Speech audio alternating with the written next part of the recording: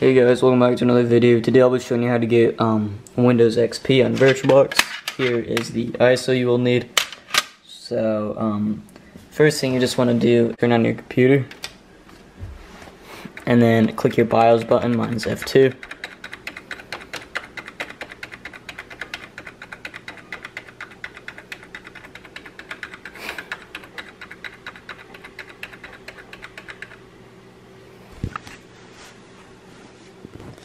Okay, now what you want to do is go into boot sequence.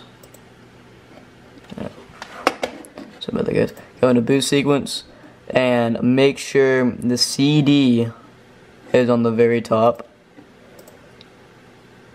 Yeah, okay, CD is on the very top. Make sure the CD appears on the very top, and then you go to advanced boot options and make sure this is on legacy and not UEFI. Make sure it's not UEFI.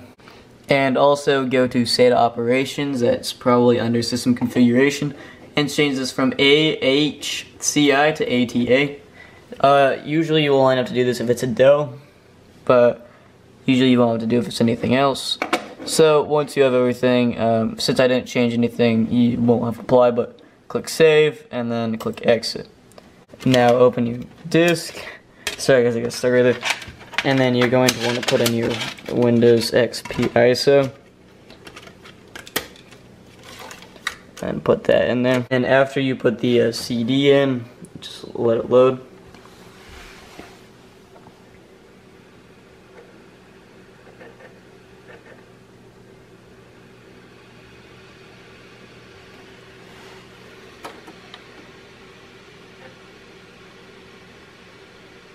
And then just press any key, doesn't matter. And now you're in the setup, just let that load.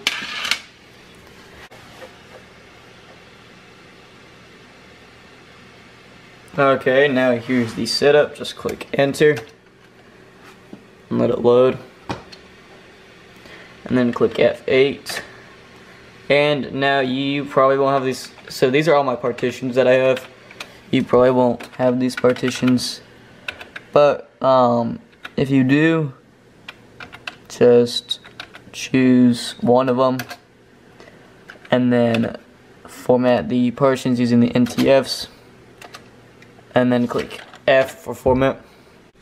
Okay, so it finished formatting. It's about to finish formatting. Now it's checking the drive. Now it's copying files. I finished copying files. Now it's just inspecting stuff. And then just click enter. It said press any key, but just don't do that. And that's Windows XP.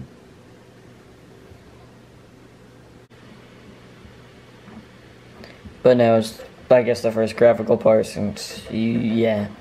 So this will take a while. So now just click next, and then your name. I'm just gonna name this Windows XP.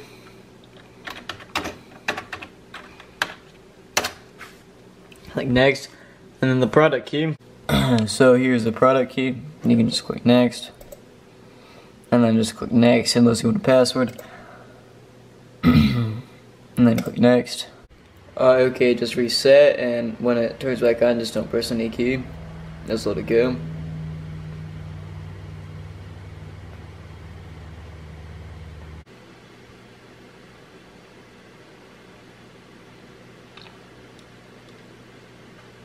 No, son. Oh, now just click OK. And then click OK up in this corner.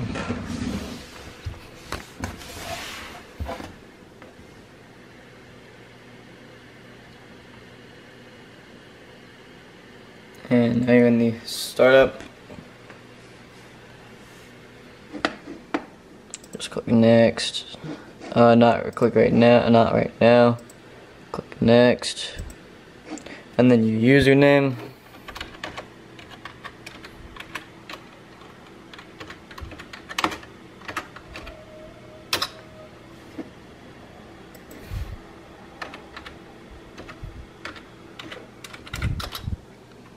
I'm just gonna name this one Windows XP, and then click next, and then click finish.